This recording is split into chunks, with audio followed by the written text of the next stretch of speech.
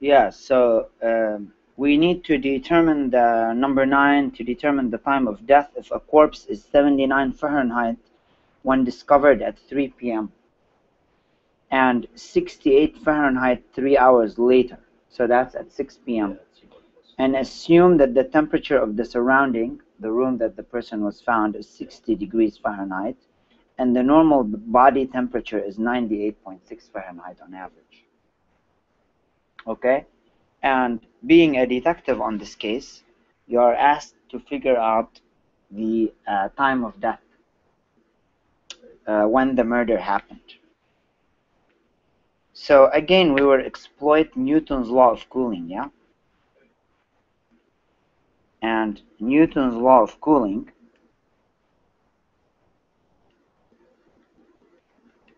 says that rate of change of temperature with respect to time is equal to K proportional to the change between the temperature at any time T and the temperature of the surrounding. And we are told that the temperature of the surrounding is 60 degrees Fahrenheit, right?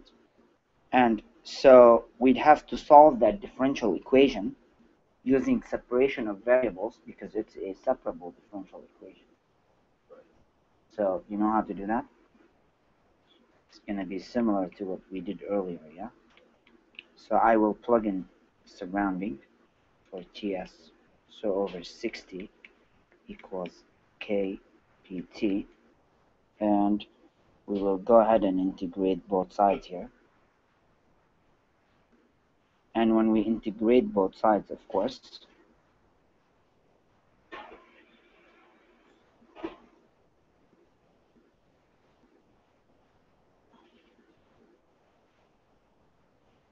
we will get ln t minus 60 absolute value is equal to kt plus the constant of integration c. And now we will invoke the initial conditions in the problem to solve for c. So we will start time of death at t equals 0. So we will assume t0 equal t at 0, which is equal to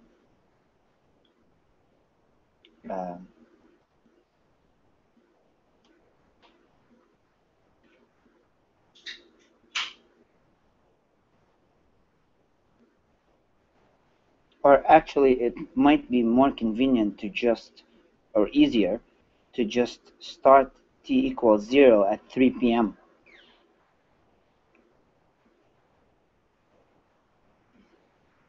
at 3 p.m. So it's 79 degrees at 3 p.m. So that means t at 0 is 79 degrees. So plugging this in, we get ln 79 minus 60 equals 0 plus c. And we will solve for c, and c turns out to be ln 19.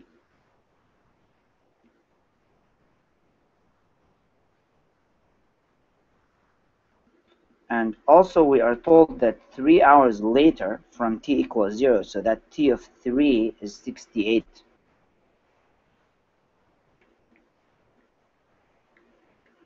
degrees. And that enables us to substitute and star and figure out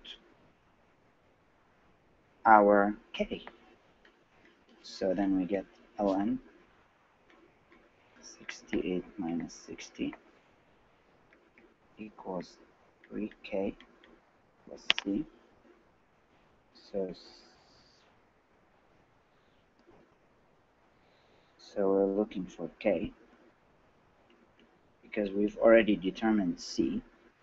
So that's ln 68 minus 60 is ln 18 minus C, which is ln 19 over 3. So ln 18 minus ln 19 is ln 18 over 19 by the properties of logarithms.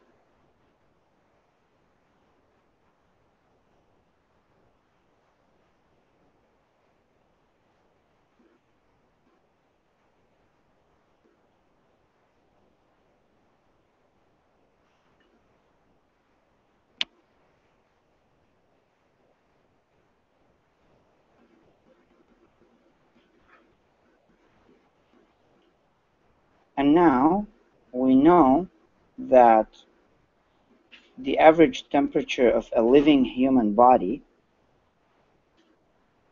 is 98.6 degrees that happened during the time of death, which we don't know, measured from 12 noon.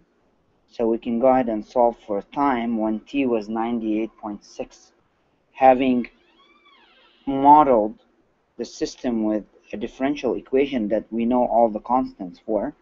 So it's fully characterized. So T equals 98.6 Fahrenheit. T equals question mark. So we will substitute in star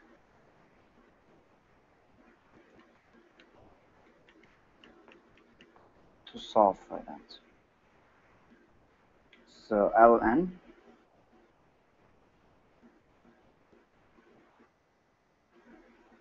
98.6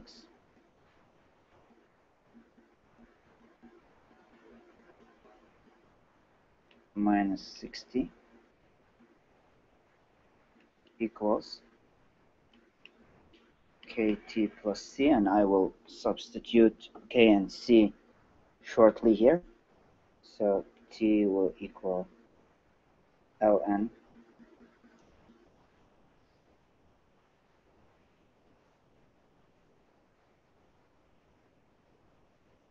38.6 minus c, which turned out to be ln 19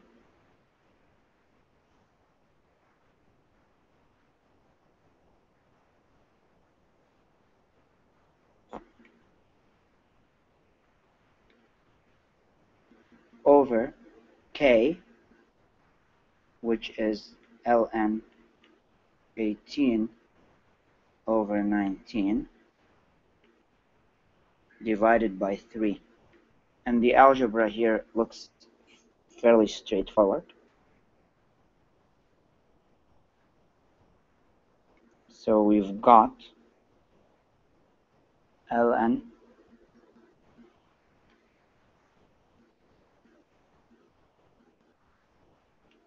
19.6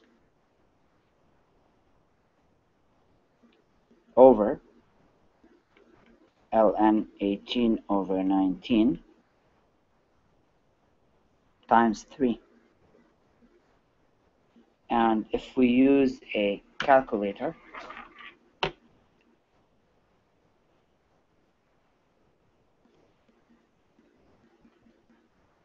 figure this out,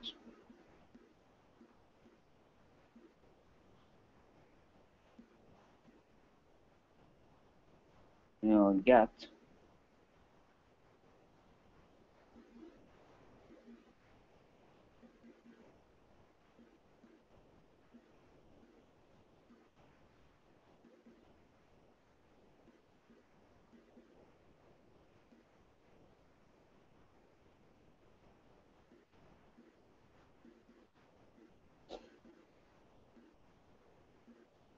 uh,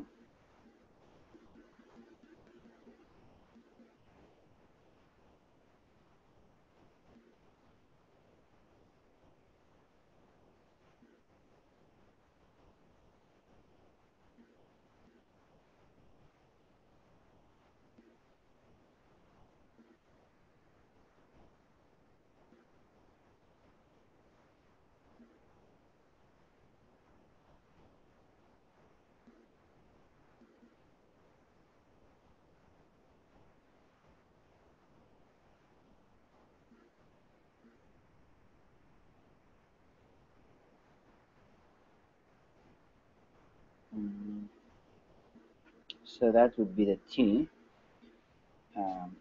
measured from 3 p.m. backwards. Yeah. Um,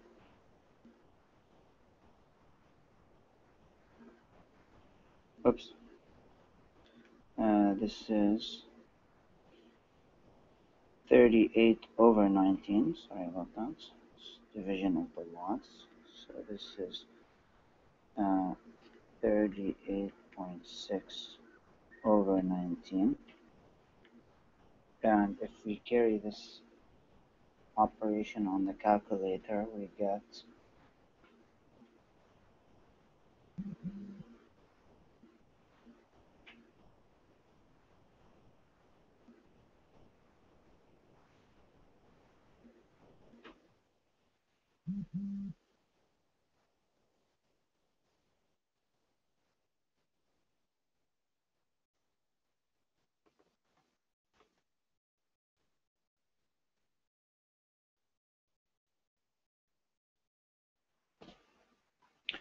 uh, let's see here.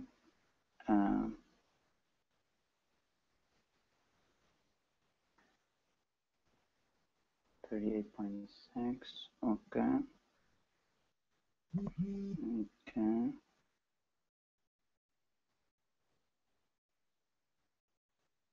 Mm-hmm.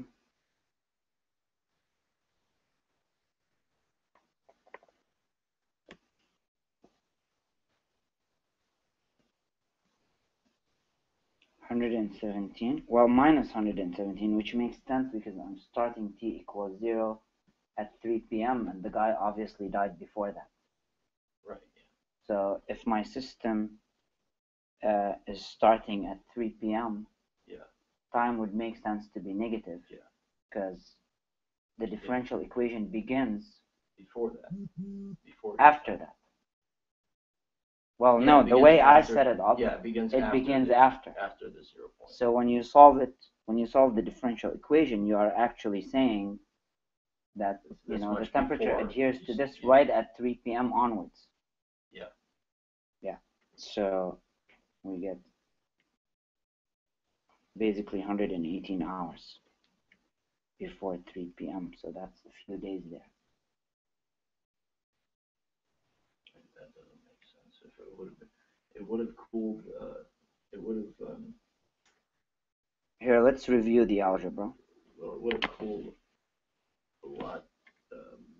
It went down from 79 to 68 in 3 hours. So it should have gone from 98 to 79 in a comparable amount of time, or probably faster because it was. Hold on, let me see.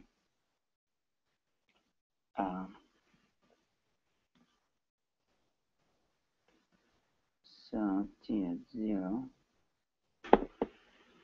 79. So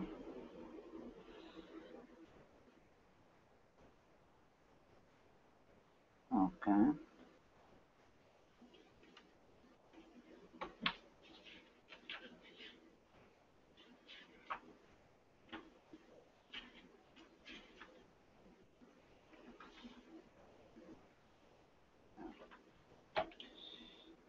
Okay, so plug in 0, we got C is ln 19, and then 3 hours later,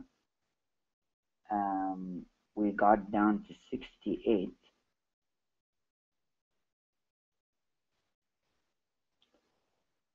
Oh, I see. 68 minus 60 is 8, not 18. Yeah. So here we go. So that's okay. Let's fix this. Keep working, but I'll fix the mistake. Are you on the right track? Okay, so this is 18, which makes all the difference here. So that's okay. Now 98.6. So that's so this guy here becomes an 8. And this guy here is an 8.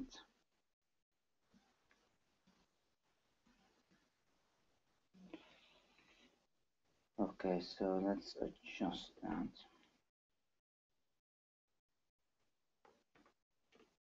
Okay, much more reasonable now. 7 hours. 7 hours, 7.4 hours. Um, so let me fix that here. So this is minus, of course, because as we discussed, it's before t equals 0. 7.4 hours, and Sure, it would have taken that much longer because isn't it? It's quite a because this is closer to the that's from 3 p.m. Yeah. That's from Well, the temperature from 79 to 68, that's 11 degrees, and it's much closer to the surrounding temperature than 98.6. hmm? So No, that seems to me fairly reasonable. No? Every 1 hour is 60 minutes.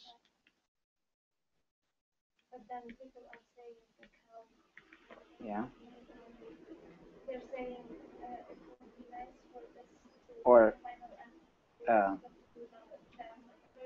let's just so that would be what? So 7.37 takes 7 away, and then multiply that by 60.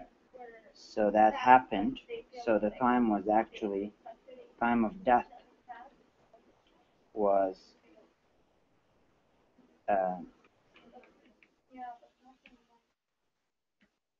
so we're starting t equals 0 at 3 p.m.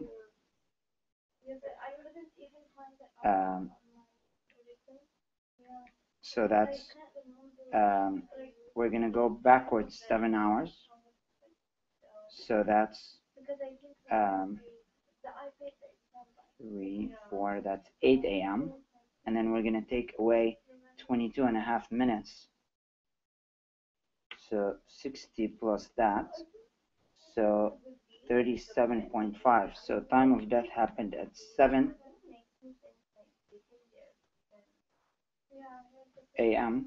7.37 minutes, and the 0.5 times 60 is 30 seconds. So 7:37 a.m. and 30 seconds is where the person died.